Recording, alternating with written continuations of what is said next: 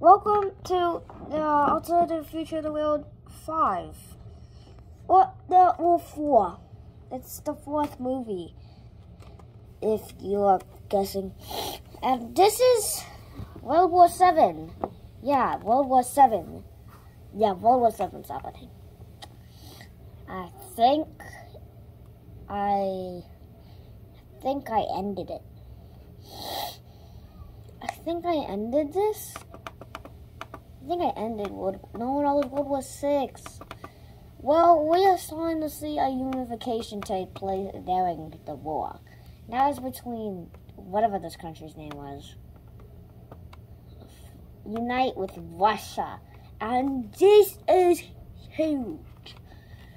And nobody saw this coming. In the South Africa and Nigeria are looking, but Nigerian troops, they are finding a way to split these countries up. Because they were all conquered. Except for this one. They joined South Africa. So yeah. So this would go to them. This would go to them. Oh gosh. Did I forget Somaliland exists? Yeah, Somaliland exists. Yeah, Somaliland should have changed. I didn't mean to change Somaliland. I didn't mean to change Somaliland. Right, there you go, there's Somaliland. And a lot of people start to realize that India was actually playing the red. They joined the blue side. And this is a huge loss as they are finding a way to carve up what used to be China. India finds the perfect way. They give some to Vietnam.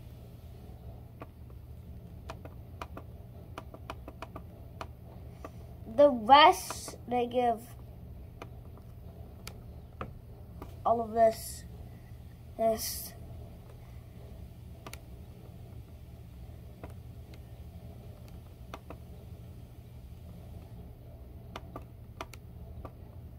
And they get all of this. And then the rest of China becomes a republic. Yeah, the rest of China becomes a republic. The rest of China has become a republic. Including these guys. These guys became a republic. And a huge, massive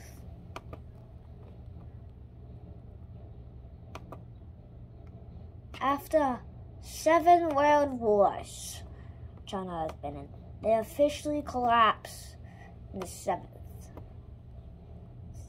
one. The 7th World War. The 7th World War. And now the whole world singing neutral China. This has caused many to believe that World War 7 is odd. That another world war would happen anyways. As Nigeria and them make a peace treaty to stand together, as a lot of people are starting to become a lot more peaceful. You would think, but the whole African front is down, and World War 7 is seeing its end. Its end in the massive makers of war. Many countries believe that Turkey left this war and these guys and Russia just because they knew World War 7 was not going to end in red. It was going to end with them being carved up like China, which Russia had done before, but then it rose up, it grew, it kept growing. It fought many wars. It fought many deaths, as the way it would do. The way it would do. How strong they were. How strong they were. How strong they stood. the strongness. They would. And the Iberian Union? Yeah, and yeah, I'm pretty sure we know what's gonna happen. Cause we knew what happened to Africa. We knew what happened to the European Union. We knew what happened to the South African Union, the South American Union. Why do I call it the South African Union? No. The railroad knows how the railroad believes. And it's starting to be carved up again. As people knew that World War VII. Wait. I was just making sure. Now, World War VII probably all begun. Like World War VI and World War V probably begun. World War VI begun by North and South America going to war. Or was that World War V? I think that was World War VI. And now they have to split up the countries as they find a way to split them up. As the world knew that the Union wasn't going to go on forever. So, Brazil got all of this. And Chile was given a lot of land gains. Like, Chile as a country is just almost took over the whole entire coast. Argentina got all of this taken away.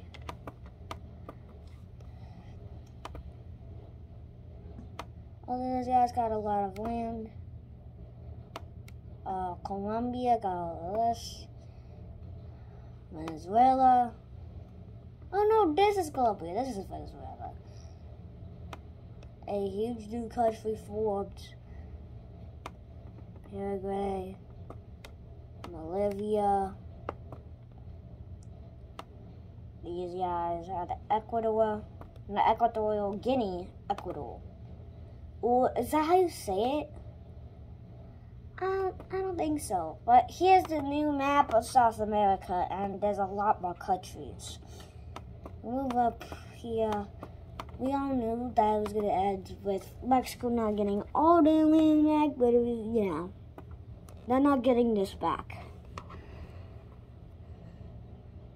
Or what's called New Panama. Yeah, it's called New Panama. I don't know why they named it New Panama, but hey, it's just the same. And this the North American Union. North Union is basically gonna collapse, but it doesn't, because a lot of people still like it. But it has to go in the peace treaty. So in the peace treaty of whatever century this is, Canada loses a lot of land. And the United States officially has an empire of its. And the first thing they do after the World War VII will end,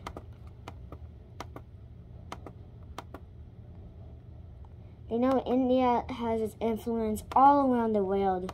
The Indian influence is so huge, in fact, that its influence is starting to get bigger than the United States. And the United States, they don't like that. So they're like, you want to pull it on, you want to pull it, and alliances were on this thing until now. A huge new alliance called the Anti-Indian Expansion Movement is happening. And it's with a lot of countries, all in Asia, a lot of countries in Asia. All of these guys joined the alliance, including Turkey and Russia. Russia joined the alliance, afraid of being invaded. And Vietnam, they're scared. Thailand, they're scared. What? Thailand's scared. China's scared. And Korea's scared. No, oh gosh,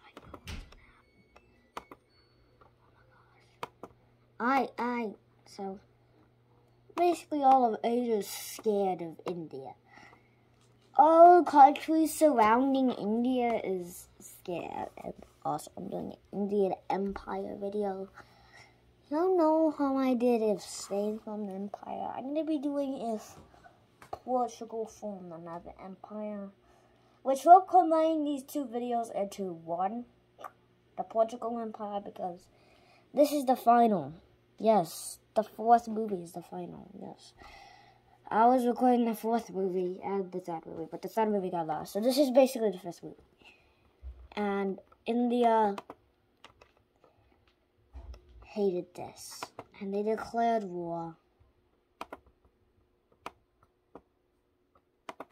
on the alliance, which this caused people to believe that India had something good.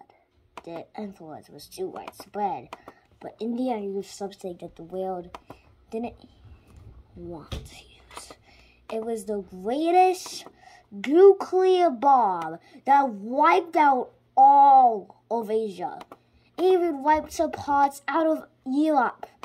It basically wiped out all of this. All of this was going in a single bomb. A single nuclear weapon. The whole world knew that this would get bigger, and it got bigger. As one country that knew that they were going to collapse, all of South America launched its nukes to destroy all of the Americas. Their nuclear bomb destroyed all of South America, including the other continents. As a huge nuclear war has just broken out. One landed in Europe, one landed here, one landed here, one landed here, one landed here, one landed here, one landed here. And the whole world was in a nuclear war. And the whole world knew they were gonna die.